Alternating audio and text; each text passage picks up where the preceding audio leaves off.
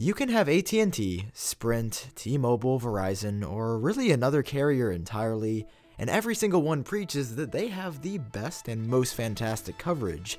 But regardless of who you're with currently or who's telling the truth, you'll find yourself in dead spots from time to time or other areas with little to no reception. I've done some research, and other people seem to notice a trend when you meet these conditions. So, does a weak cell signal drain your battery? Let's start by exploring what happens when you have poor cell service in the first place. Your phone is trained to do one thing in this situation: maintain a cell signal. I mean, after all, the iPhone is still a phone at its core. I've checked a few forums, and from what I've read, here's how I understand it.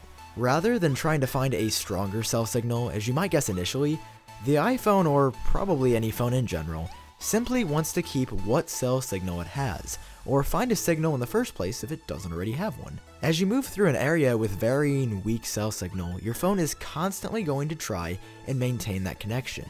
And depending on how challenging it is for your phone to connect to the signal, your cellular radio is going to draw different amounts of power from the battery. So for example, if you have 5 bars of LTE service and you're standing outside next to a cell tower, your phone does not need much power at all to keep the connection it has because it's just that easy to connect. Conversely, if you're in the basement of a building with 4 brick walls or standing in the middle of a cornfield in Illinois, your phone is going to have a really hard time connecting to that cell signal near you, and it's going to pull extra power from the battery to try and find or maintain it. So yeah, low cell signal will drain your battery life.